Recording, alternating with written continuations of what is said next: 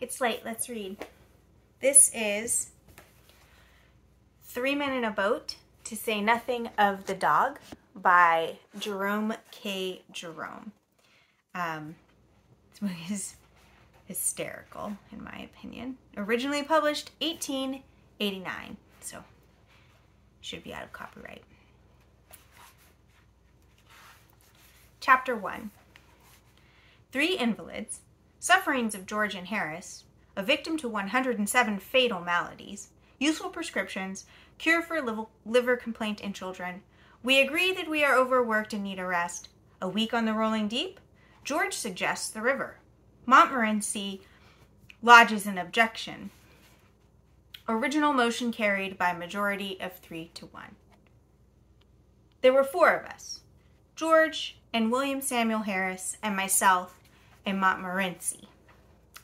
We were sitting in my room smoking and talking about how bad we were. Bad from a medical point of view, I mean, of course. We were all feeling seedy, and we were getting quite nervous about it. Harris said he felt such extraordinary fits of giddiness come over him at times that he hardly knew what he was doing.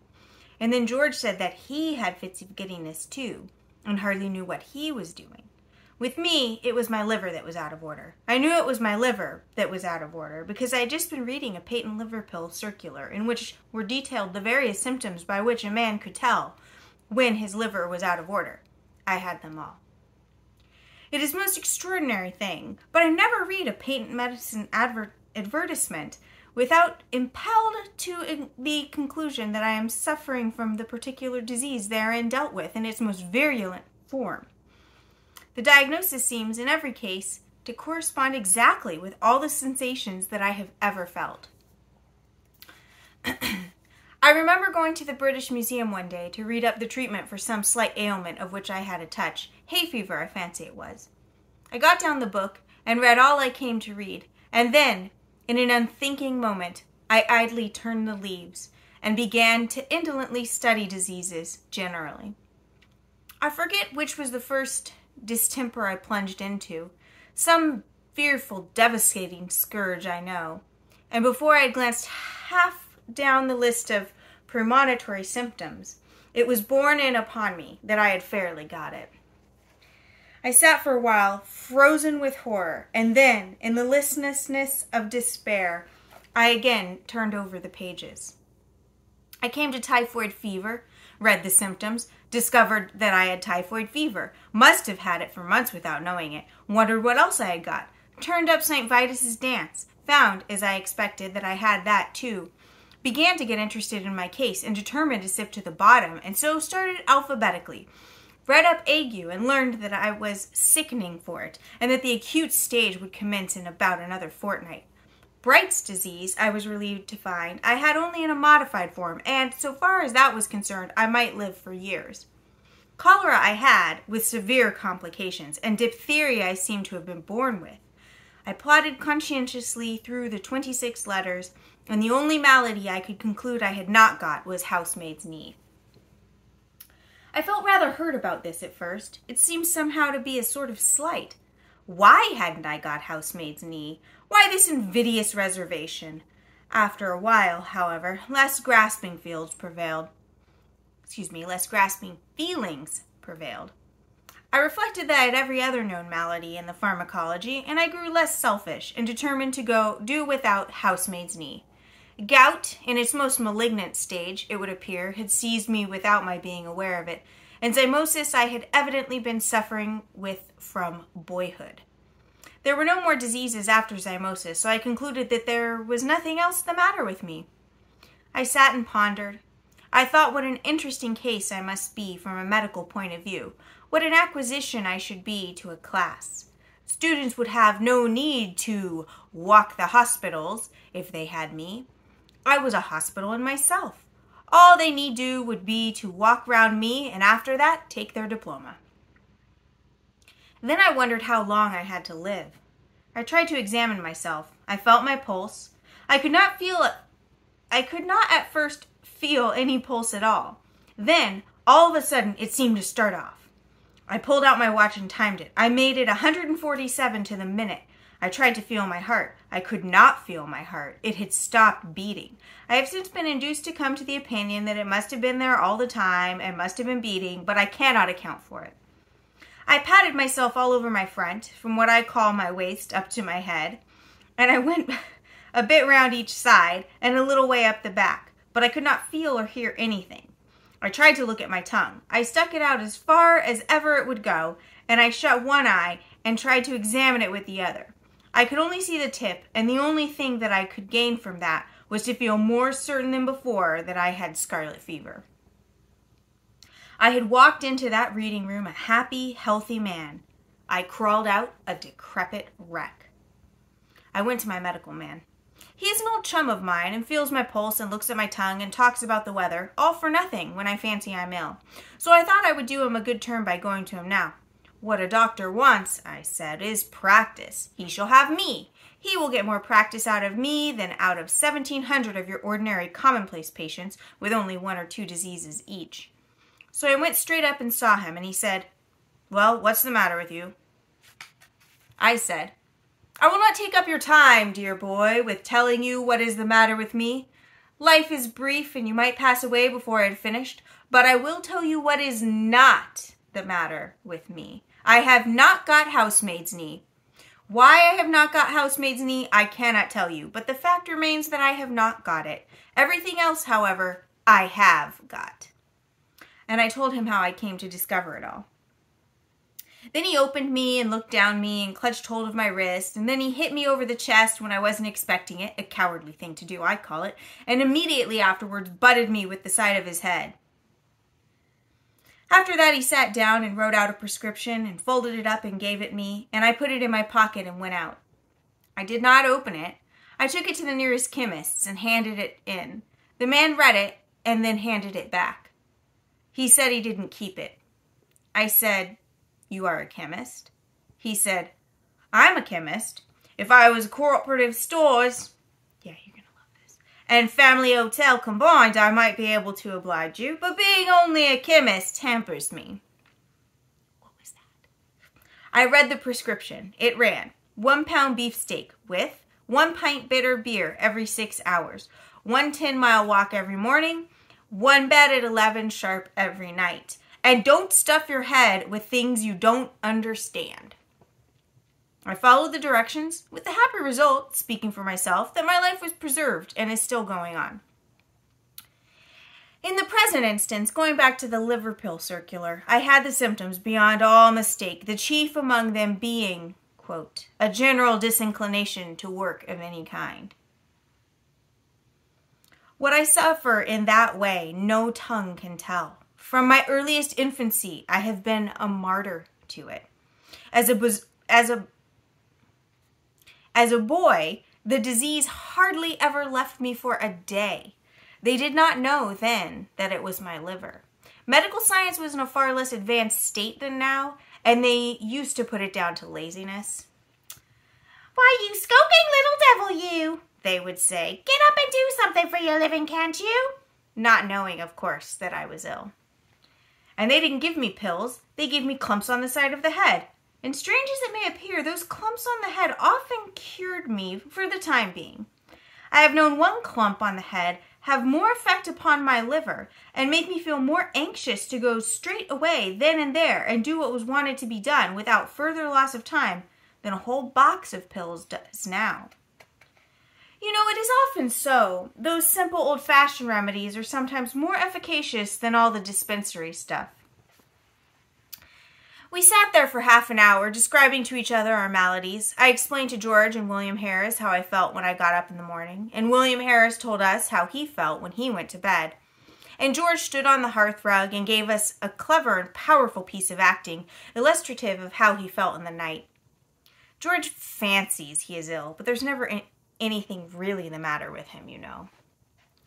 At this point, Mrs. Poppets knocked at the door to know if we were ready for supper. We smiled sadly at one another and said we supposed we had better try to swallow a bit.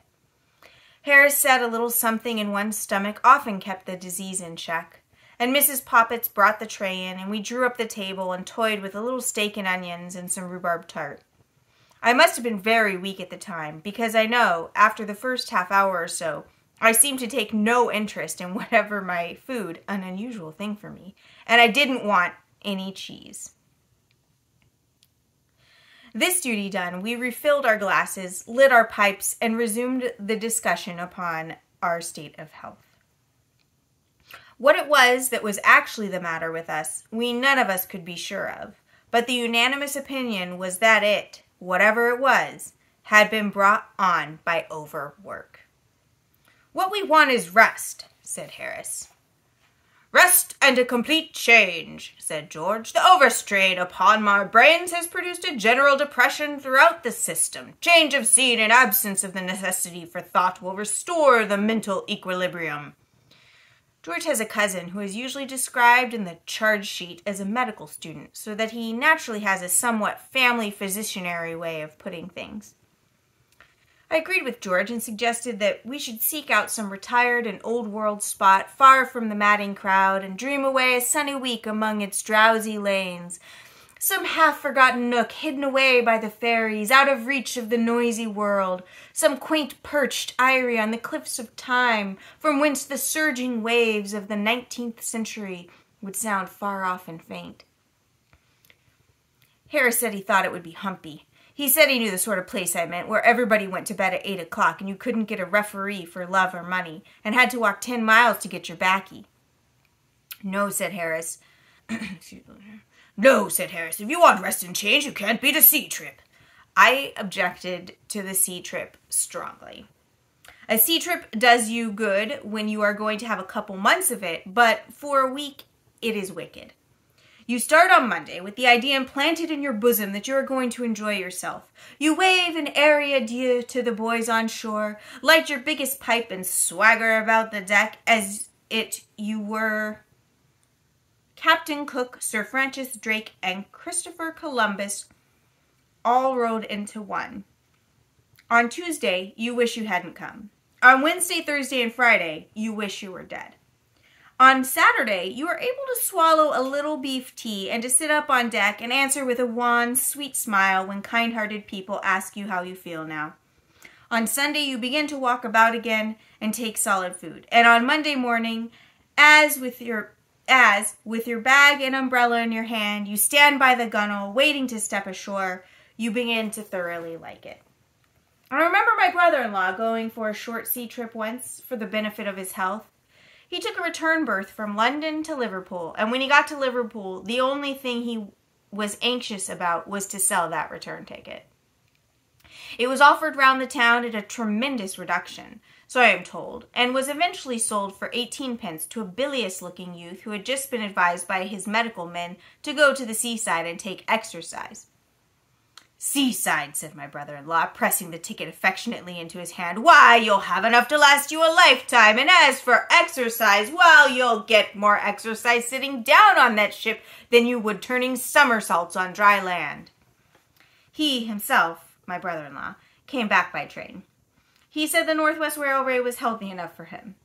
Another fellow I knew went for a week's voyage round the coast, and before they started, the steward came to him to ask whether he would pay for each meal as he had it, or arrange beforehand for the whole series. The steward recommended the latter course, as it would come so much cheaper. He said they would do him for the whole week at £2.5. He said for breakfast there would be fish, followed by a grill. Lunch was at 1 and consisted of 4 courses. Dinner at 6, soup, fish, entree, joint, poultry salad, sweets, cheese, and dessert. And a light meat supper at 10. My friend thought he would close on the £2.5 job, he is a hearty eater, and did so. Lunch came just as they were off Sheerness. He didn't feel so hungry as he thought he should, and so contented himself with a bit of boiled beef and some strawberries and cream. He pondered a good deal during the afternoon, and at one time it seemed to him that he had been eating nothing but boiled beef for weeks, and at other times it seemed he must have been living on strawberries and cream for years. Neither the beef nor the strawberries and cream seemed happy, either, seemed discontented-like. At 6 they came and told him dinner was ready. The announcement aroused no enthusiasm within him, but he felt that there was some of that £2.5 to be worked off, and he held on to ropes and things and went down. A pleasant odor of onions and hot ham, mingled with fried fish and greens, greeted him at the bottom of the ladder, and then the steward came up with an oily smile and said, "What can I get you, sir?" "Get me out of this," was the feeble reply. And they ran him up quick and propped him up over to leeward and left him. For the next 4 days, he lived a simple and blameless life on thin captain's biscuits. I mean that the biscuits were thin, not the captain. And soda water. But towards Saturday, he got uppish and went in for weak tea and dry toast. And on Monday, he was gorging himself on chicken broth. He left the ship on Tuesday, and as it steamed away from the landing stage, he gazed after it regretfully. "There she goes," he said. "There she goes with 2 pounds worth of food on board that belongs to me and that I haven't had." He said that if they had given him another day, he thought he could have put it straight. So I set my face against the sea trip, not, as I explained, upon my own account. I was never queer, but I was afraid for George. George said he should be all right and would rather like it, but he would advise Harris and me not to think of it, as he felt sure we should both be ill. Harris said that, to himself, it was always a mystery how people managed to get sick at sea. Said he thought people must do it on purpose, from affectation. Said he had often wished to be, but had never been able. Then he told us anecdotes of how he had gone across the channel when it was so rough that the passengers had to be tied into their berths, and he and the captain were the only 2 living souls on board who were not ill. Sometimes it was he and the second mate who were not ill, but it was generally he and 1 other man. If not he and another man, then it was he by himself. It is a curious fact, but nobody is ever seasick on land. At sea you come across plenty of people very bad indeed. Whole boatloads of them. But I never met a man yet on land who had ever known at all what it was to be seasick. Where the thousands upon thousands of bad sailors that swarm in every ship hide themselves when they are on land is a mystery. If most men were like a fellow I saw in the Yarmouth boat one day, I could account for the seeming enigma easily enough. It was just off Southend Pier, I recollect, and he was leaning out through one of the portholes in a very dangerous position. I went up to him to try and save him. "Hi, come further in," I said, shaking him by the shoulder. "You'll be overboard." "Oh my, I wish I was," was the only answer I could get, and there I had to leave him. 3 weeks afterwards, I met him in the coffee room of a Bath hotel, talking about his voyages and explaining, with enthusiasm, how he loved the sea. "Good sailor," he replied in answer to a mild young man's envious query. "Well, I did feel a little queer once, I confess. I was off Cape Horn. The vessel was wrecked the next morning." I said, "Weren't you a little shaky by Southend Pier one day and wanted to be thrown overboard?" "Southend Pier?" he replied with a puzzled expression. "Yes, going down to Yarmouth last Friday 3 weeks. Yes," he answered, brightening up. "I remember now. I did have a headache that afternoon. It was the pickles, you know. They were the most disgraceful pickles I ever tasted in a respectable boat. Did you have any?" For myself, I have discovered an excellent preventive against seasickness in balancing myself. You stand in the center of the deck, and as the ship heaves and pitches, you move your body about so as to keep it always straight. When the front of the ship rises, you lean forward till the deck almost touches your nose, and when its back end gets up, you lean backwards.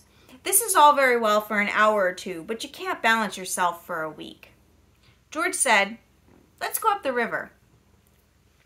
He said we should have fresh air, exercise, and quiet. The constant change of scene would occupy our minds, including what there was of Harris's, and the hard work would give us a good appetite and make us sleep well. Harris said he didn't think George ought to do anything that would have a tendency to make him sleepier than he always was, as it might be dangerous.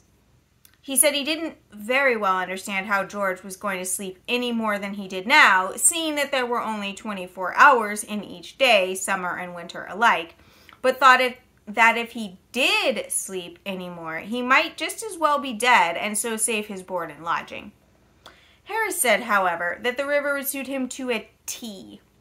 I don't know what a tea is, except a 6-penny one, which includes bread and butter and cake ad lib, and is cheap at the price if you hadn't had any dinner.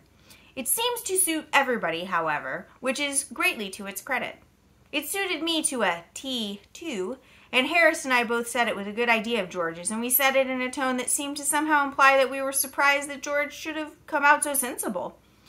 The only one who was not struck with this suggestion was Montmorency. He never did care for the river, did Montmorency. "It's all very well for you fellows," he says. "You like it, but I don't. There's nothing for me to do. Scenery is not in my line, and I don't smoke. If I see a rat, you won't stop, and if I go to sleep, you get fooling about with a boat and slop me overboard. If you ask me, I call the whole thing bally foolishness." We were 3-1, however, and the motion was carried. So that's the start of 3 Men in a Boat. I think, spoiler, the title kind of gives it away that probably 3 men are going to end up in a boat. I didn't do voices. I probably mispronounced things. I'm sure we all got over that. I know I did. Hope you've enjoyed this.